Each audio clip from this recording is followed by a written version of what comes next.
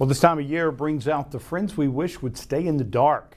We're talking, of course, about flies and stinging insects and overall pests that we want out of the house. News Press Now's Kyle Schmidt spoke to Preferred Pests to find out tips to keep the bugs away.